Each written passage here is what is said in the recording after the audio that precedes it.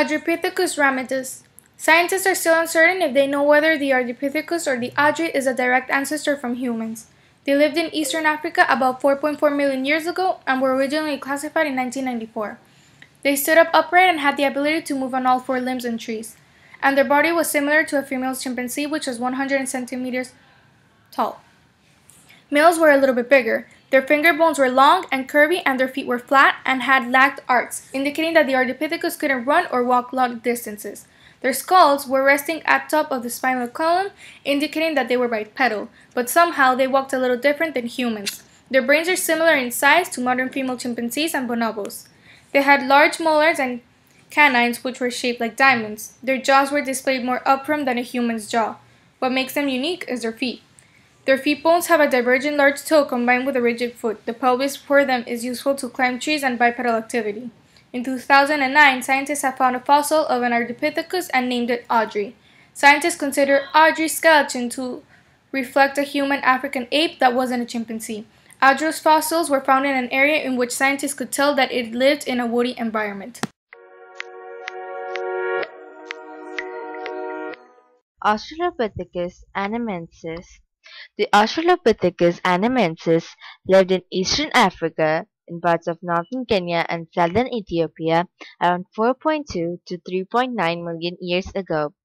They regularly did bipedal walking, as their tibia, the larger of their two leg bones, is quite fat, which supports the idea that weight was put on their legs. They also had reduced canines compared to their earlier species.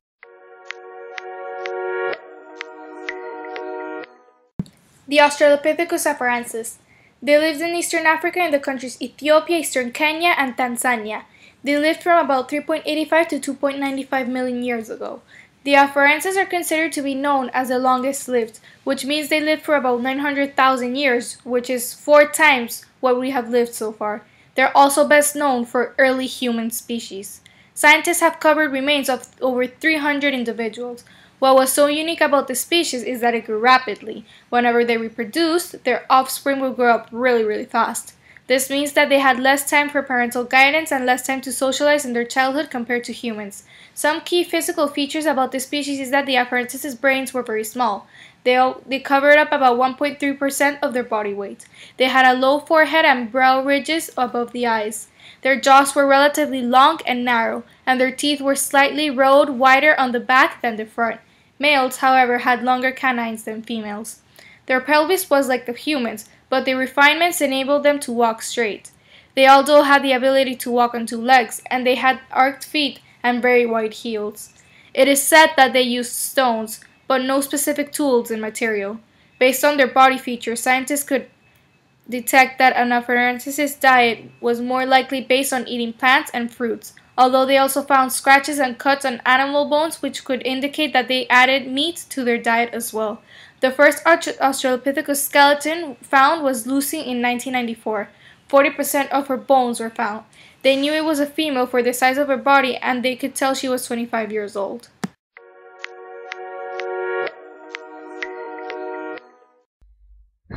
The Homo habilis. The Homo habilis lived 2.2 to 1.6 million years ago around the eastern and southern Africa during the same time as the Paranthropus boisei. The Homo habilis had bigger brains and smaller teeth compared to the earlier hominids. This species originally ate traditional forest food like fruits, but later, due to scarcity of food, they began eating animal caresses. The Homo habilis also used crude stone tools, which they used to extract the nutritious bone marrow from the bones of animals.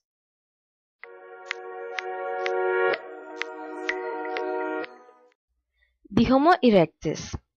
The Homo erectus lived between 1.9 million to 143,000 years ago.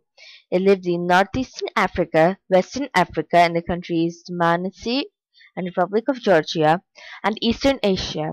This species had elongated legs and shortened arms, which are very similar to the proportions of the modern-day human body.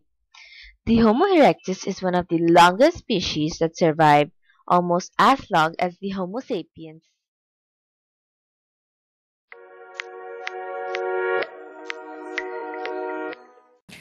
The Homo ergasters. They were very similar to Homo erectus, only that they lived throughout eastern and southern Africa between 1.9 and 1.4 million years ago. As tools, they used hand axes and cleavers and use of fire. The ergasters also developed the way of making stones as well. They began using these tools 1.6 million years ago. Some believe that they are considered to be like a Homo erectus and others consider it to be like a Homo sapien. Their diet consists on eating more meals than the Afarenses due to the fact that they had smaller guts and bigger brains, which required more nourishing. They didn't bury the dead, however. Evidence shows that they really cared for the loved ones and that were either injured or sick.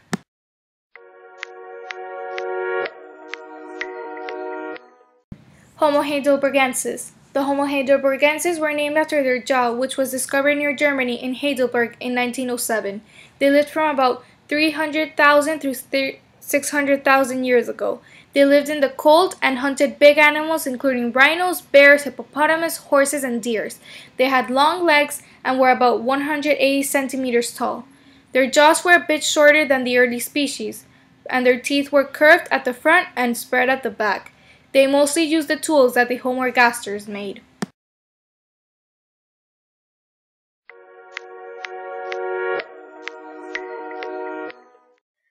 The Homo floresiensis. The Homo floresiensis, nicknamed as the Hobbit, lived about 95,000 to 17,000 years ago in Asia in the island of Flores in Indonesia. They made and used stone tools and could even hunt small elephants with these tools.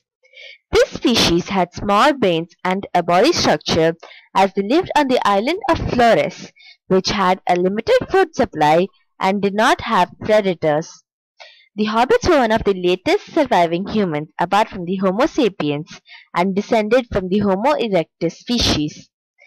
The hobbits underwent a long-term isolation on the island, which probably resulted in the dwarfism.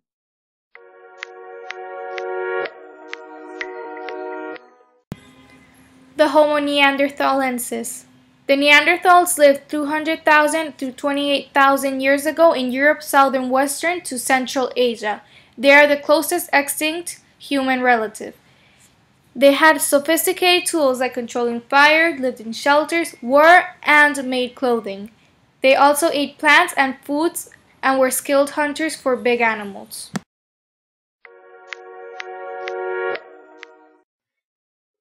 Homo sapiens. Homo sapiens or modern humans have been around since 200,000 years to the present. We evolved in Africa and are now present worldwide. Modern humans have a lighter build and a larger brain compared to our ancestors. We also show much less of the prognathism or the protruding jaw that was seen in our ancestors. Sapiens means thinkers, and archaeological evidence also suggests that Homo sapiens are the first species to show widespread use of symbolic behavior. Like other early humans, the Homo sapiens also hunted and gathered food, but hunt a larger variety of prey compared to the earlier species in human ancestry.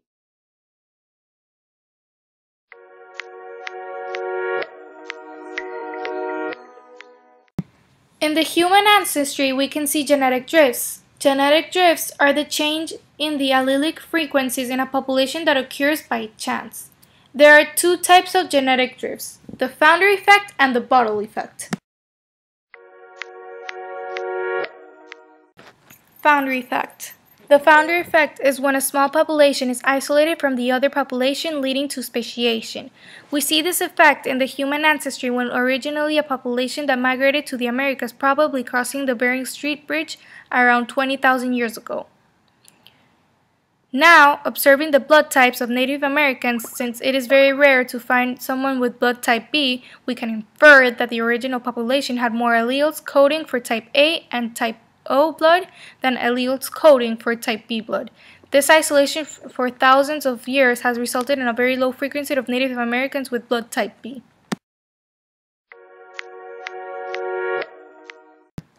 Bottleneck. The bottleneck effect is a large death due to a natural catastrophe.